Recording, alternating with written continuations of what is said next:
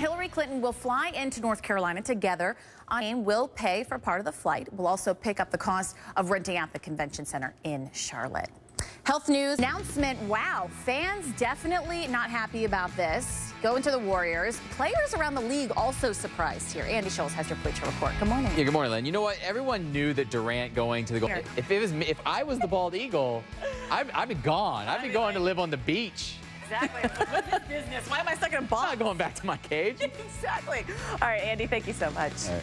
So if you lost track of the Mega Millions jackpot over the long weekend, this little boy who I just adore, I just want to squeeze his cheeks, he started crying when he found out Kevin Durant is leaving the Thunder. Melissa Knowles is here with that and some other trending stories that you get today. He's like the cutest little guy, but we've got to teach him to use his words. You'll explain why. Good morning. Yes, good morning, Lynn. His name is Miles, and he's not excited that Kevin Durant is leaving the Oklahoma City Thunder, and he even threatened to punch Kevin Durant when he found out that he was going to the Golden State Warriors. Take a look.